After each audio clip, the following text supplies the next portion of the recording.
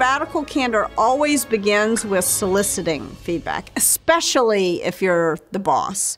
We had a core value at Twitter called Seek Diverse Perspectives. And one of the implications of that core value was make sure you're getting feedback from not just, peers, but different levels in the organization, individual contributors, managers, directors, VPs. Make sure you're getting different feedback from different demographic representatives inside the organization. But you're kind of always trying to get better at that.